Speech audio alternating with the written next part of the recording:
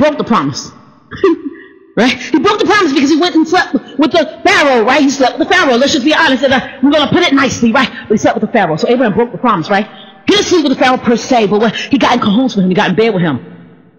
And so if the Pharaoh sees himself as God, and you're supposed to serve the living God, but you call him a friend, you don't call him a God, then you're seeing the Pharaoh and God on the same plane. So Abraham slept with the Pharaoh.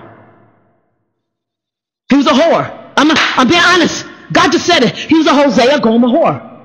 Gomer kept leaving. She's a whore. She kept leaving and going to find men to whore around with, and she kept ending up in chains because slavery does not stop. You cannot break slavery out of somebody. God has to break it out of them as they walk along with you. That's why I said I hope I could yield to God and let God do what he's trying to do, because I don't want to irritate my new dad so much that he has to drop me because I won't let go of what is attached to me. I won't let go of it. Nothing can hold on to you unless you hold on to it. And I still feel like part of Jersey, it's not that part of Jersey is holding on to me, right? God took that from me, but here we go. Here we go. Let's just be honest about it. Part of that desire for family, the desire for my last family, is there. People that I can connect to. I don't desire them at all. I don't desire them at all, but that doesn't mean that I don't desire them. I don't think I desire them. That's why people are hypnotizing people to help them. I got to get this out of you, so I'm going to put you to sleep and take it out of you. Anesthesia, that's what that is. That's what told me. Kick me, punch me, bite me, scratch me. Do it all. Please don't bite me. But yell at me, whatever you got to do. Please don't yell at me. That's so scary. but whatever you got to do, I don't care if you yell at me. I just started sweating a little bit. But I don't care if you yells at me. Yell at me. Just don't let me die in my mess. So I wrote that poem, I will not die in my mess. But Abraham did. And he was God's friend. Isaac did. And he was blind. When promise goes blind, what happens? Promise is potential. Promise is its potential lies and relies on the fact that you see it. Now, I could promise you something, but if you can't see me actually giving it to you, God promised us some stuff. In order for us to pray properly, we have to be able to see that God loves us, because we have to see him out of our mind's eye, even though we can't see him standing in front of us, right? Promise does not lie. What does it Habakkuk 2? It says, write the vision, make it plain, and they shall run to hear it, and they shall, you will run, whatever. But it tells us, though the vision tarry, wait for it. In expectation. That vision, that promise. But when promise dies, promise goes blind first and then promise dies, what happens? Because if I go blind, I can obviously no longer see what was given to me, what was told to me. I can't tell you about it, right? And the beautiful part about this is the picture of it. We see it. He had twin boys, right? One of them came out first and then went back in. The other one came out, right? Because the midwife reached him and tied a rope around him or something like that. The other one came out, right? So Esau, actually, if you read the story, it's kind of confusing, but I don't think Esau was the oldest one. But God, right, spoke to promise in Rebekah and told her, he said, the older shall serve the younger, because he knew that they were going to call Jacob the younger. Jacob may not have actually been the youngest, but he knew Jacob they were going to call Jacob the younger. So what he did was, he made room for it. When God has something for you, he always makes room for you, and he will tell you what to do so that you can get it and keep it on fire with him. God will never say, I got something for you, and then leave you in the muck and the mire. The problem I have is that Jacob and Esau came out struggling and fighting for something that did not belong to them. And they should have been fighting for it anyway. Because here's the thing. God never told, Abraham never told, nobody ever told Isaac that the promise was supposed to go to the older one.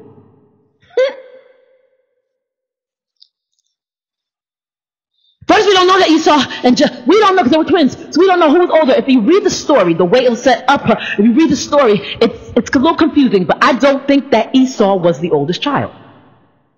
Either way, nobody cares, because it doesn't matter. You know why? Because check this out.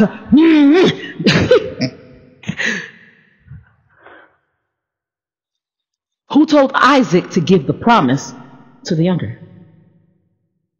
Who told you that this blessing belonged to you so that you could stipulate who gets it? Who told you? Hallelujah. How God wants to do it. As a matter of fact, if we look at it, Ishmael was sent away when Isaac was given a promise. And they were not twins at all. Isaac was 4 and Ishmael was 13. 9 years apart. Who got the promise? Isaac did. But do you have children and you are going to hold it to them and say the oldest has to get the promise and the younger doesn't get it? There were no pictures before that stipulated how it was supposed to be done. Because Abraham's kids, Isaac and Ishmael, the youngest got it. I believe because Abraham asked God who was supposed to get it. Because God said, right, Ishmael was the son of slavery. Isaac was the son of promise. Isaac was to get it. But then when Isaac got up some size, he went and saw things, I believe, in a way that God did not intend for him to see it. And so because even though Rebekah had the promise that said the younger would serve the older would serve the younger, he still went and said, no, I think it should be this way. When you say it's going to be this way, hallelujah, you better hope that God is going your way. You better hope. And when I was young, I remember God telling me on a Monday that he wanted me to get saved. Monday afternoon, I was playing. He wanted me to get saved. I was 6, right? Had to be. And so I prayed. I remember praying. I remember God speaking to me. I prayed in the bedroom. Then Tasha was doing dishes, right? So if I was 6, she had to be 10. So I prayed right then and there. And so I don't remember, but I just prayed. I remember it happening that way. But then when salvation time came on Sunday, I didn't say anything to my parents, but I knew what I was going to do. I walked out of the aisle and I went up to the front of the church and I got saved. And I know they thought I was crazy, but after that was this huge battle. My mother was like, okay, she got saved. And he was like, well, yes, but it's not supposed to happen that way. Tasha's supposed to get saved first, and then she's supposed to get saved. My thing is this. Tasha was not even his kid. And he was not concerned about her getting saved. What you should be concerned about is if I'm 6 years old and I want to get saved like that, I'm 6 years old, and then right after that I started taking communion. 2 weeks. And they didn't do communion often. That's just not a thing that's popular in Jersey. They do it every couple of months. Right after that I started taking communion. But Tasha had to do it first. And if Tasha didn't do it, she doesn't do it. That's just the way that it works in a Nigerian family. He's from Nigeria, actual Nigeria. Like he came here on a boat. He came here on an actual boat. Not slave ship, but a boat. Probably the Nina, the Pinto, or the Santa Maria, but a boat. So yes, I'm Nigerian, right? But even though I have that in my ethnicity, it does not mean I'm going to run my life like that. And if God tells me he wants me to get saved, then that means me and only me. I didn't think about what God had told Tasha. I'm the kid, so I didn't even see it. In my head, I didn't see it. I was so worried about walking up to the front of the church by myself because I didn't tell my parents.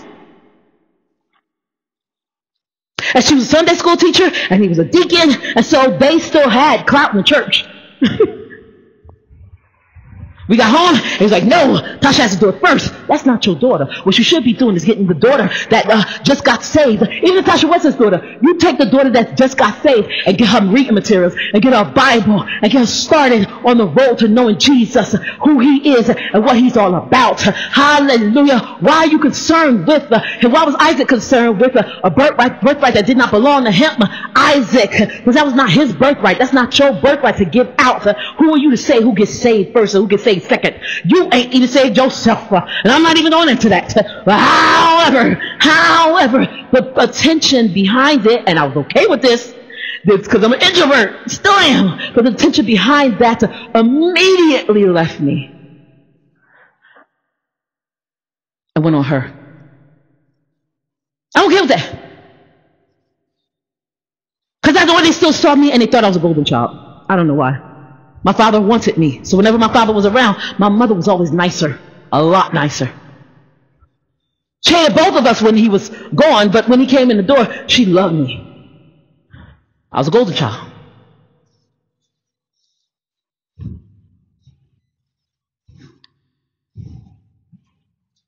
God said promise goes blind when favoritism enters. Favoritism, nepotism, any of the isms and schisms. When isms and schisms come in, right, then promise goes blind. There's a promise on your family, and it can go blind quickly, right? Because God will not be inside of a crazy situation. He will leave, right? So promise goes blind. If God leaves, promise goes blind. And check this out, right? Oh God, your family can be left without something that you feel it was promised.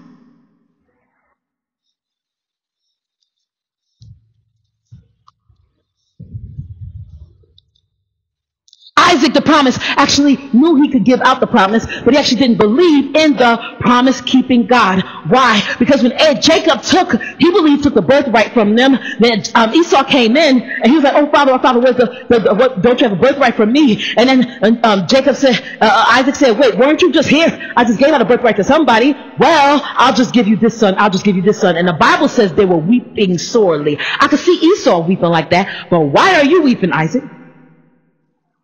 If you're the promise-keeping servant of God, and you're the promise-keeping servant of God, then why is it not enough to be able to pray for your son and give him promise? Because whether you like it or not, the way the Bible lays it out, I think Esau ended up with what he was supposed to get. And he was happy. That's why when Jacob came back over the river and started sending, he sent Rachel first, and then he sent Leah, and then he sent, I think, Zilpah and Bilhah, maybe a different order. Those were 2 hand servants, or maid servants, whatever. Handmaids. But Jacob was in torment. He was in torment because he had the birthright. He was in torment because of the way that he got it. Because of the way he attained it. Esau was happy. He was throwing up hands in Edom. The Bible said he had a whole bunch of Edomite wives. He was happy. So when Jacob came, he ran to Jacob and hugged him. He ran. Jacob thought he was going to kill him. He ran to Jacob and hugged him. They had such a good time. When they left, there you go, Miss Mary, Mac. No, what did they do? This is where that blessing came from. May the Lord watch between me and thee while we're absent one from another in the name of the Father. That's where that blessing comes from. May the Lord watch between me and thee. That's Jacob and Esau. You wouldn't think it. While their parents were around, right, they were totally crazy. But they were acting out their parents' favoritism for them. My father favored me. My sister hated me as a result of it. He was raping my sister, and my mother didn't believe either one of us, so she was beating the crap out of both of us. Get it? It's different here, though. They had twin boys, and Isaac loved Esau, and Rebekah loved Jacob, right? So they picked up the person that was the most like them. Now, right after we left my father, it switched. My father, he loved me, but he left, right? And he didn't really love me like that. But he loved abusing us. My mother loved my older sister. Especially after we left. She didn't get beat after that time at all. So she loved my older sister. But after that, she broke my back. She loved her, but she didn't really love her at all. Because if you love Tasha, you wouldn't. I'm just being honest. If you love Tasha, why are you hurting me? I think about it. About 5 years ago, one of my cousins came to me and they said, "When are you coming home?" And I said, I don't know.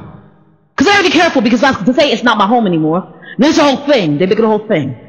I know it's not my home anymore, but I don't have to say that to them. I don't give them a reason to ask questions, but I keep what God has told me about it to myself. Somehow Samantha found out about it, called me and said, we don't talk to her anymore. And I said, why? Because I knew once I was gone, right, I'm the abuse subject, the subject of abuse, right? I'm the reason why the family was messed up. That's what she always said it, right? So if I'm the reason for it, if I'm out, you guys can get closer to her. Samantha, you're now home. Samantha wanted to be home so bad. So we left when Samantha was 4. And so Samantha moved on with my grandmother. Samantha wanted to be home with Lois so bad, and I wanted to be with my grandmother. So now that I'm not there, I'm thinking when diapers took me out, Samantha was coming right home. And my older sister was there as well. My mother loved her. So I figured it's just going to work out. It's going to work out. And Samantha said, no. I said, how's Tasha? She's like, Tasha's suicidal again. And here's the thing. Check this out. They don't talk at all anymore. I said, why? She said, Tasha stood up and said, you're the reason why my sister left. And they haven't talked since. Is that what I want? No. But sometimes God has a way. I sat in Pastor David's office, right, and I said to him, I was like, I don't want anything to happen to my mother. I was Samantha told me that years ago. I've talked to Samantha years. I said, I don't want anything to happen to my mother. As a matter of fact, since I forgave her and she, I forgave her, can she slide on the judgment? Because forgiveness is saying that I love her and I get over it, I'll forgive her, and I don't want any judgment to happen for that person. I'm not looking for any judgment to take place on their behalf. So I forgive everybody. And I said, I definitely forgive her. Since I said that, can't she skirt?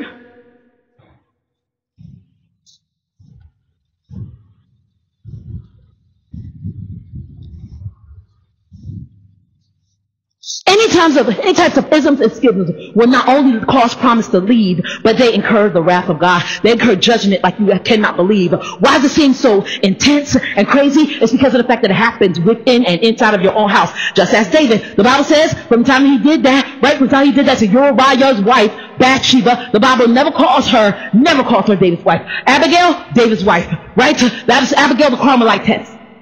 But Abigail, David, I think it's, at one point just called her not David's wife or David's wife or something like that. But it refuses. The Bible refused to even connect the name David with Bathsheba.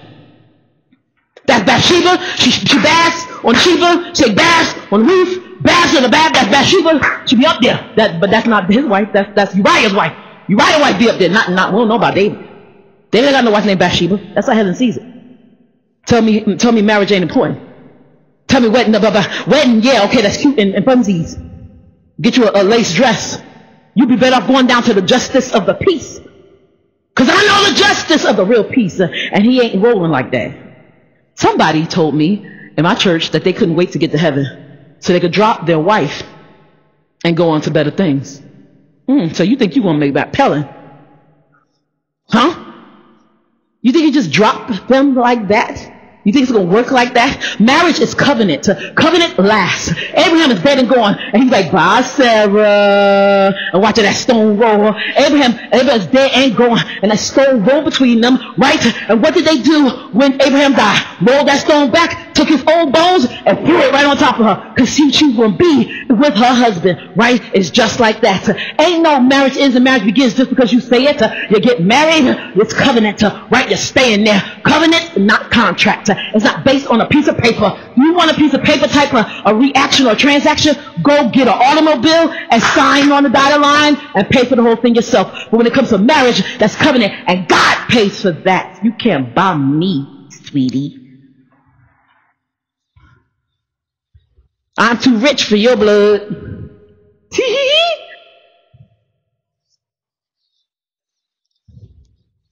Isms and schisms. Isms and schisms. And what do we end up with? Broken promises. That's what when a family breaks up, that's what it is. Isms and schisms always cause favoritism, things like that. Nepotism causes isms and schisms within the household. And what do you end up with all the time when isms and schisms enter in? Broken promises. That's nothing. That's exactly. Divorce is nothing else but that. God said the definition of divorce is broken promise. You made a promise and you broke it. That's why he says better not to make a vow than to make one and to break one. If you can help it, stay single. Stay single. And look, the king, I told God I want the king. The king is on Obadiah circle. So he lost. Apparently, he been lost for like 7 years. So God gave me a dad right now. So I need to learn from my dad anyway. I've never had a parent. I'm raised by wolves. I said, God, even if somebody did come into my life, my brother, y'all, but even if somebody did come into my life, I told God this, last year? Even if somebody did come into my life, what would I do? How would I know? I wouldn't know nothing. I would push them away like I push everybody away. I was like, God, I need a dad. It's not that you lack in purpose in my life. You are all the purpose. But I know that this person has to be there to even teach me how to treat you. I don't know what dads do.